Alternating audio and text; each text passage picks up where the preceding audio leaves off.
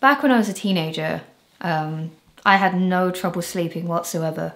I used to joke that I could fall asleep standing up, like sleeping was my superpower. And obviously being fatigued, I seem to find it very easy to nod off at inappropriate times, like, you know, I'll just close my eyes on the sofa. Bam! 3 hours, groggy, terrible. But when it comes to actively trying to sleep at night, I don't have an easy time anymore. You know, it can be a bit of a task sometimes, especially in the years since, you know, now I sleep with my partner and my cat's on the bed. They both fidget, they both snore. Bless them. I wouldn't change it for the world, but sometimes I find it hard to nod off. And that's not even talking about like horrible thoughts that come in your head in the middle of the night. Like you're all tucked up in bed and then you think, what am I doing with my life? What if it all ends tomorrow? These horrible, horrible thoughts, this growing sense of anxiety that's built up since my early 20s. Got news for you, kids. It gets worse before it gets better. So I wanted to share with you a couple of things that I use to help me sleep. I think it's a helpful video, it would help me, so I'm gonna share it with you. That was the loudest van I've ever heard. So first off, I used to be someone that had to sleep with all of the lights off, no background noise, no light from the TV.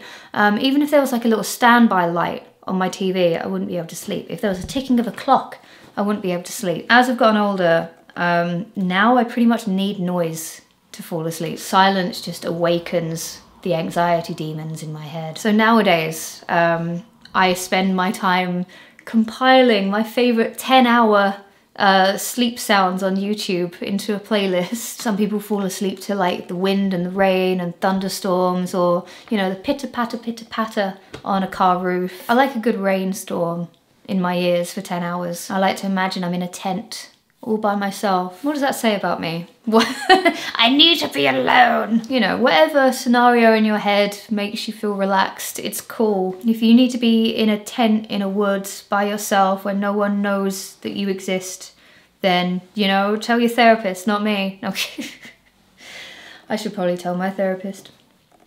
I don't have a therapist. So sometimes I listen to these things just through my phone speaker next to me if I'm, you know, if I've gone to bed early and my partner's still downstairs. But in times where I can't do that because it's not considerate, you know, I used to have just headphones in my ears. But I'm a side sleeper. I'm a massive, massive side sleeper. And eventually those things just feels like they're going into your brain. So I picked up one of these. I did some research. I compared them all these little sleep headbands that you can get. If you just type in on Amazon, like sleep headband, or, you know, if you don't want to support Amazon, you can obviously find the individual companies that make them.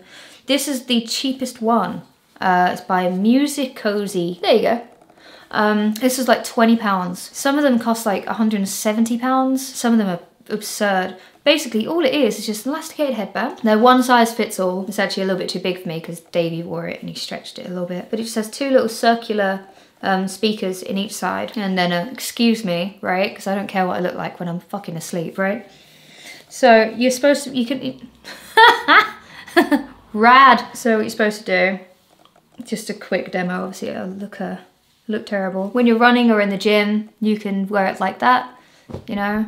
I look like a woman who goes skiing in Aspen. But for nighttime, you just slip it on down, and it blocks light out if you're someone that doesn't like the light, and then they just sit there on top of your ears. And when you lay on them, it's so much more comfortable. It's so much more comfortable than having headphones in. It's Bluetooth, rechargeable.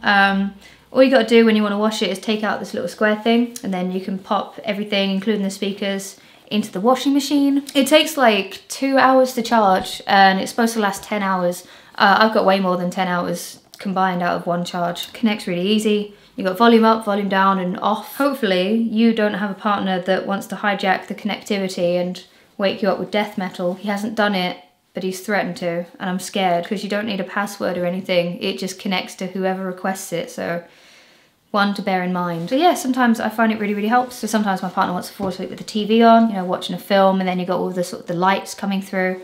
This works really, really well for that. It doesn't block out all light. You get a little bit by the bridge of your nose. But overall, it's pretty good for 20 quid. Not spun, not affiliated. Just trying to share some good stuff with you. Another thing that's really helped me as a person with long hair, I've wanted one of these things for so long, and I've always put it off because I thought, oh, it's not going to make that much difference, right? It's a silk pillowcase, ladies and gentlemen. A nice silk pillowcase.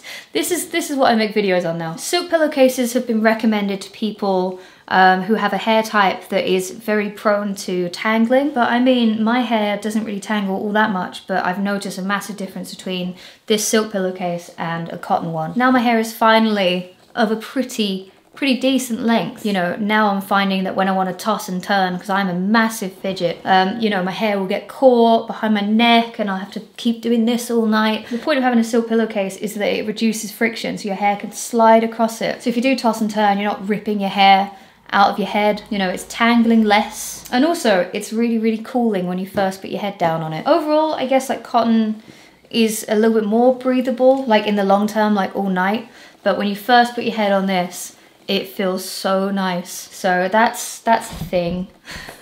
So I guess a couple of other tips that I've developed over the years. I know this is different for everybody. Everyone's living situation is different. You know, I'm saying this as someone that, you know, doesn't live with their parents, and, you know, I feel comfortable being in all rooms of my home. But if you can, try and limit the amount that you're in bed doing anything other than sleeping. And that, I guess, if you, because you're gonna comment about it, like, only watch a film in bed if you're gonna fall asleep.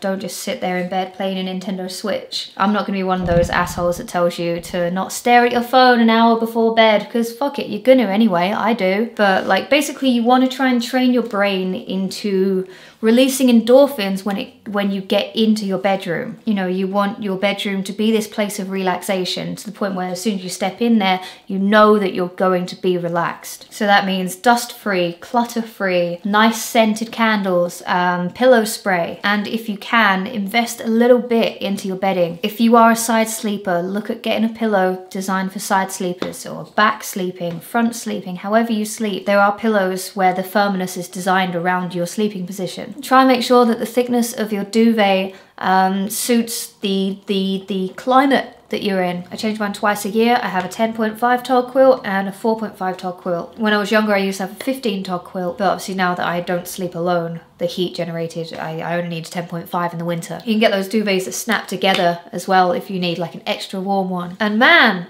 if you've been looking for a sign, or if you've been putting it off, here's your sign. Go and change your sheets, okay? Do it. You've been waiting too long.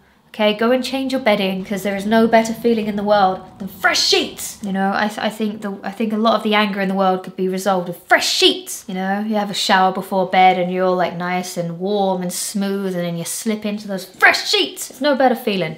You know, you wanna look forward to bed, and, you know, anxiety and mental health permitting, you know, getting into bed should be an enjoyable experience. Make your room cozy and just try and save that little bit of bedtime that you get for those special sleepy moments. Like I said, I know that living situations are different. I know some of you might be in uni halls, or you may be in a situation where your bedroom is really the only room in the house that you feel comfortable being in. I understand. But if you can, try not to slip in between those sheets unless you're gonna fall asleep. In time, your brain will associate being in bed with being relaxed and tired. Put on some nice white noise, you know, the sound of a waterfall for 10 hours, and slip away until your cat wakes you up at 6 AM because she's hungry, and go fuck yourself. So that's all that I have for this video. There are little bits and bobs that you can treat yourself to. For me, I've wanted to make this video ever since I was speaking to my partner, and he said something. We were talking about like the bed and being comfy, and he just said, like offhand, he just went like,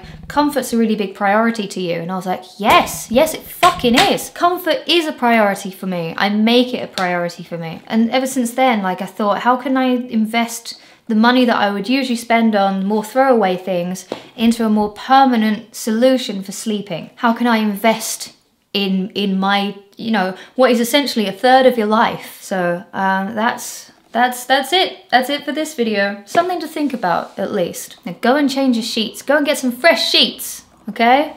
Go and enjoy them. And until next time, guys, have a good night's sleep, and I shall catch you later. Hair in my mouth. Too much hair now. Too much. I grew it too much. It's too long. To cut it.